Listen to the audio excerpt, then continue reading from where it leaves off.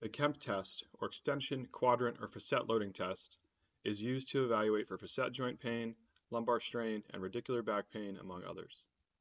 The examiner places one hand on the patient's spine and the other on the contralateral shoulder. The patient is then brought back into lateral flexion and extension. A positive test is pain on the same side suggesting facet joint etiology, radiation suggesting nerve root etiology, and the contralateral side suggesting lumbar strain.